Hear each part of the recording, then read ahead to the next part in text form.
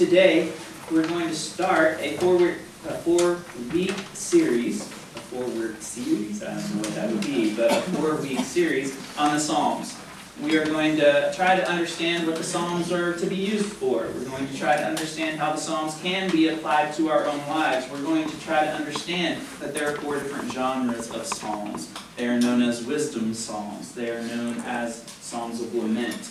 They are known as praise Psalms. And today we start with the Royal Psalms. The Royal Psalms were about an opportunity to remind God and the king and the people of the relationship and the covenant that existed between them all.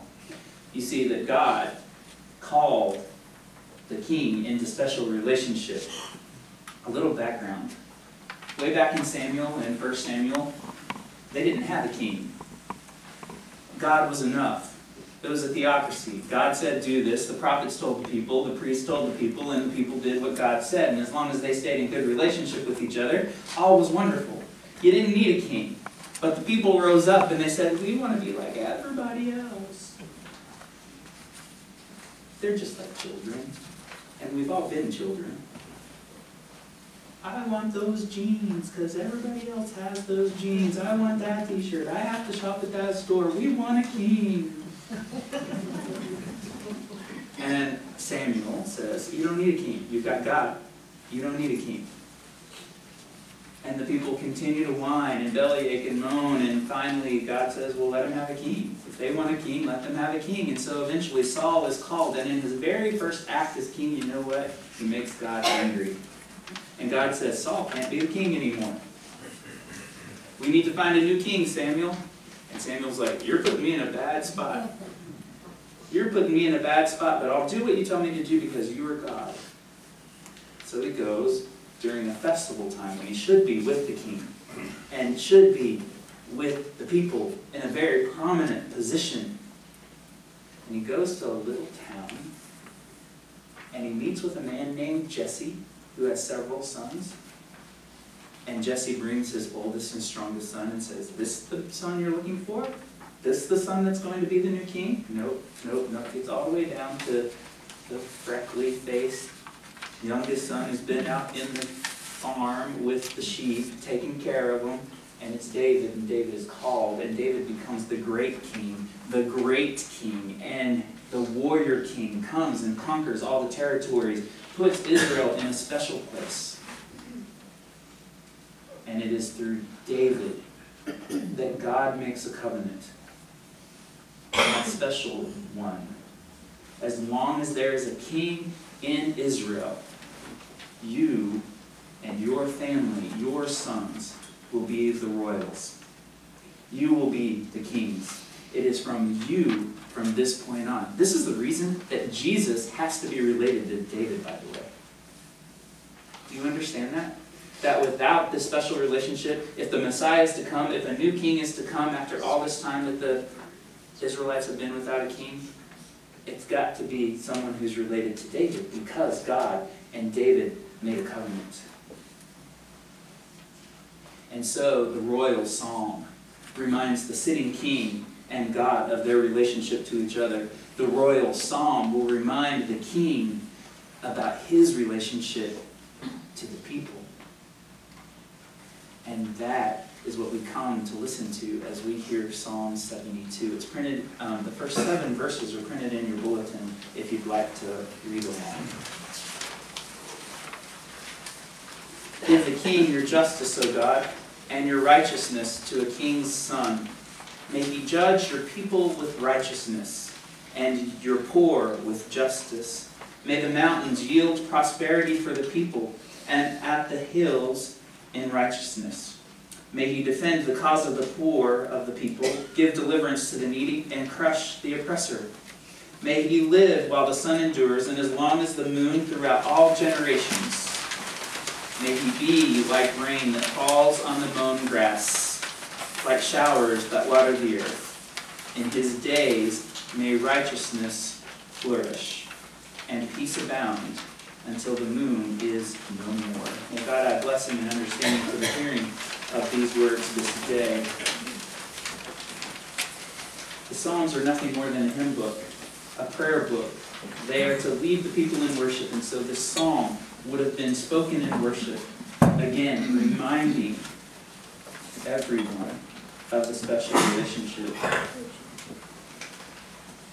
Help me to know if you've ever heard these words. In this grave hour, perhaps the most fateful in our history, I send to every household of my peoples, both at home and overseas, this message, spoken with the same depth of feeling for each one of you, as if I were able to cross your threshold and speak to you myself. The speaker of these words continues to go on. The peoples of the world would be kept in bondage of fear, and all hopes of settled peace and of the security of justice and liberty among nations would be ended. This is the ultimate issue which confronts us. For the sake of all that we ourselves hold dear and of the world's order and peace, it is unthinkable that we should refuse to meet the challenge. It is to this high purpose that I now call my people at home and my peoples across the sea, who will make our cause their own. If one and all we keep resolutely faithful to this cause, ready for whatever service or sacrifice it may demand, then, with God's help, we shall prevail. May God bless and keep us all. It's a radio address from a king. And if you've seen the movie The King's Speech, then you've heard this speech. It was given in 1939 by King George VI. You may remember that he became king when he wasn't supposed to be king. His father was King George V, and he was fine being a prince. He once gave a speech, it was so bad everybody cringed, including himself. If you've seen the movie, you remember it. He's kind of at, I think, like a racetrack for horses, and he's trying to deliver his speech, and he can't make it through because he stutters so badly. It gets to be so difficult for him that he and his wife, they find a speech therapist. They find someone to help him out. The man is known as Lionel Logue. They become great friends. This is all through his princeship, not his kingship. The movie takes a few liberties. Bertie, as he's known before, he's known as King George VI, is trying to overcome. He's given these unorthodox ways. Do you remember when Lionel says, "What's your favorite cuss word?" And he says, "Use that because it breaks your chain of thought and gets you to where you need to be." He uses very different techniques. It gets to a point where he is finally the king, and he has to deliver a speech. And I think this speech is shown in the movie, and this is the one speech that's probably more important because it's the first speech. It's given well before the 1939 speech. But the one in the movie is 1939, where he stands in front of his people and he says, "We have a madman acting in the world. We have to come and we have to unite and we have to defeat Hitler." He calls the people of England, maybe even the people of the world, to action. And he gets through it. That first speech and that 1939 speech without one hesitation. Mike and I may need to take lessons. We might need our own Lionel Logue. Kings are always called to very important actions, aren't they? They're always called to big things. They're always called to special relationships. It's no different with the Hebrew kings, no different with the kings of Israel, the sons of David, and even Saul. Saul had a special relationship with God too, but it didn't last long. David and his descendants were to have this relationship, and as we read the psalm, we hear what the king is supposed to be about. Who was the king supposed to stand up for? The poor. First and foremost, this is what the king is supposed to do. The king is to stand up and take care of the poor. Now the king has 1,000 different jobs. But according to the psalm, this is the most important one. This is the job. And so, as an act of worship, as they're reading the Psalms, as they're reading and singing their hymns, they say, "Oh God, let our King take care of the poor." First and foremost. And then, there's more. As we keep going down the list, we understand that through the King, righteousness, God's righteousness should come into the world. That through the King, peace should abound. And how do righteousness and peace come? It comes, these good gifts of God come when the King takes care of the poor, the downtrodden, the needy. When the King does these things, God is expressed into the world in wonderful ways. The covenant, then, with God and the King, and God and the people. The people will continue to serve their King because the King is an expression of God in the world. They will continue to serve God because they have a covenant that says, "I will be your God and you will be my people." And here's the one who's going to help us understand what that means. The psalm continues on. The psalm continues on. We hear how the people hope that the King will defeat all of his enemies, which is a pretty selfish thing because the defeating of the King's enemies is the defeating of their own enemies, right? So they want the King to be able to put down all those who might rise up against him. They want the King to have plenty of gold and to be honored and to be blessed. But most of all, as the psalm comes to the end, you see, as the psalm comes to the end, the relationship that is most important is the one that is honored most. Whose name is to be revered most? Whose name is to be held on high most? Who is to be blessed most? The God of Israel. So the royal psalm is that opportunity for the people to say in worship, "We love you, God, the most. We love our King, and we want our King to bring your peace and your righteousness. We want our King to act in certain ways in this world so that we will know you."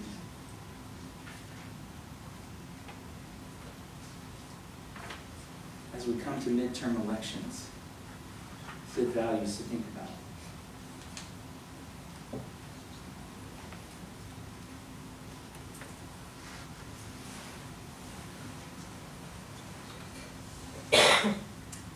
As I was reading two scholars, they both admit that this psalm was for a sitting king. The original intent of this psalm was for a sitting king, for a king who would have been up on a throne and people would have reminded themselves in worship of what they wanted from their king and reminded the king what was expected of him. And so this psalm was to be used in an actual and real way, so that all of this could resonate with the people. And so they tried to date this psalm. They tried to figure out, these scholars, they tried to figure out when the psalm might have been written.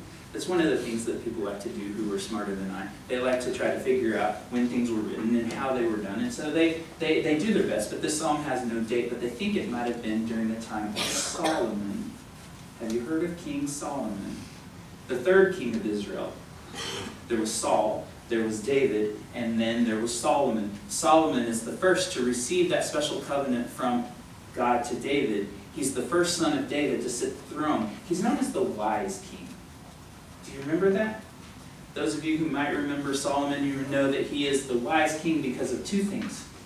Right before he was about to become king, he was asleep, and he had a vision. And in that vision, God comes to him and says, "You, Solomon, are about to become king. I have a special relationship with you because you are a son of David. You're sitting on the throne. I will give you anything that you want. Ask, and you shall receive." If given that opportunity, what would you ask for? He could have asked for wealth and riches. He could have asked for women. He could have asked for the opportunity to be a conquering military man. He could have asked for 100 different things, and he asked for one simple thing. Oh God, give me wisdom to rule your people. Give me wisdom to rule your people. And God was so pleased with that answer that Solomon got all those other things as well.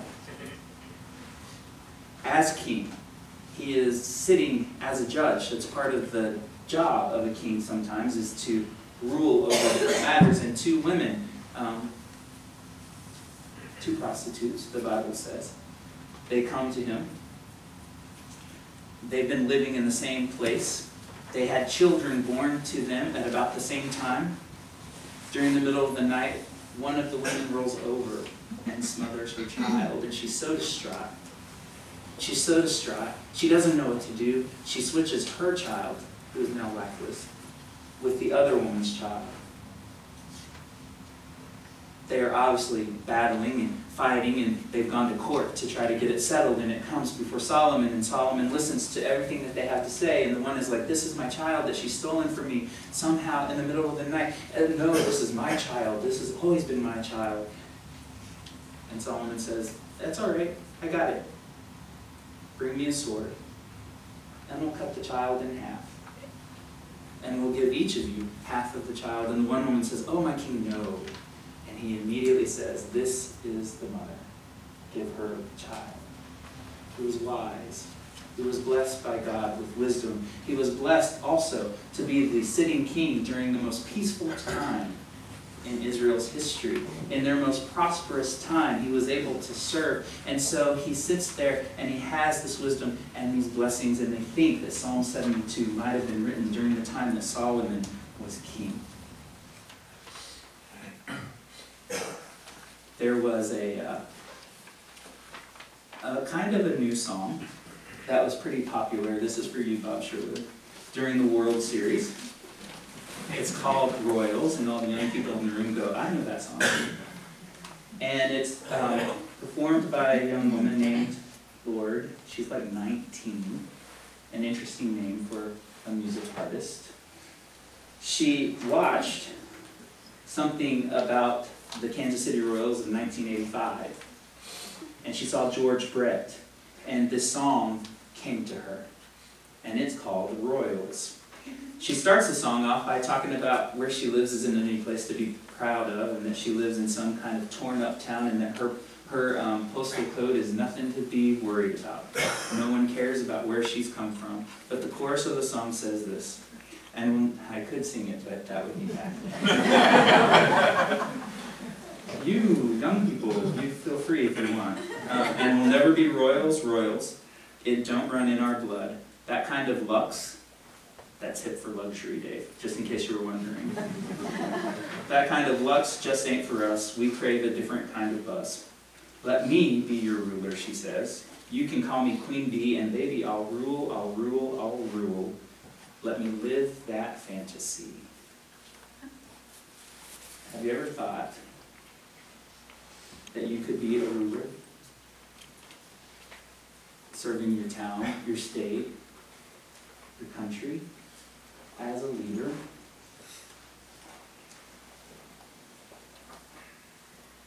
Or do we sometimes think, that's not me. I don't have anything to rule over in my life. There's no place where I have any sphere of influence. I am so little. I used to have friends who would joke and say something like, my kingdom for if they were thirsty, a Gatorade. In seminary, we played a lot of ping pong. My kingdom for a paddle. My kingdom for anything you desire in the moment. My kingdom for a cookie.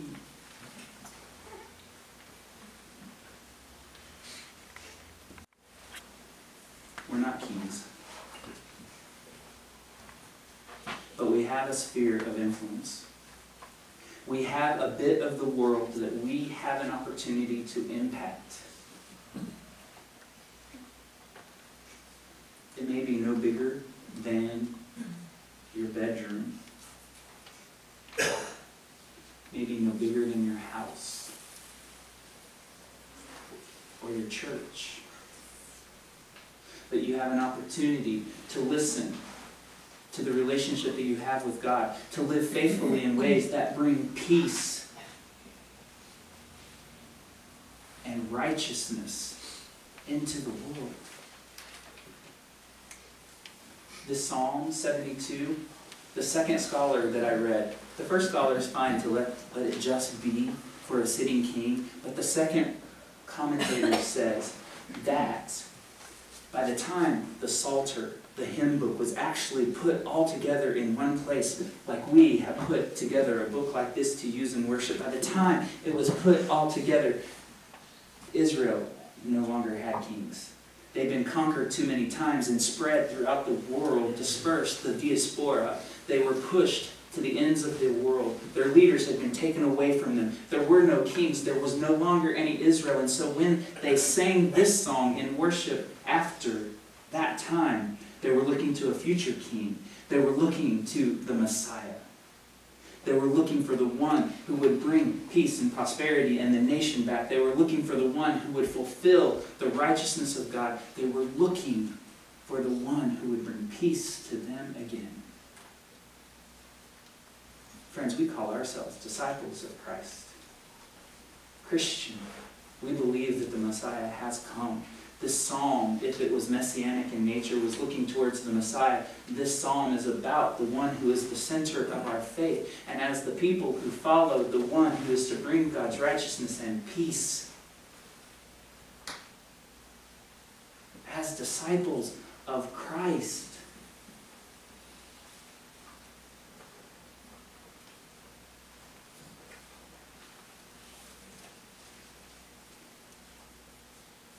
we have a job. We have a faith to live. We have a covenant to uphold. The psalm is beautiful, and it was written for a long time ago. But as believers, let's not let the words be empty. We may not be royals, but we have a realm of influence within the world that we live in, within the places where we live. Let us be the faithful people of God. Let it be about God's reign, or God's kingdom, or God's realm. And let there be righteousness. And let there be peace.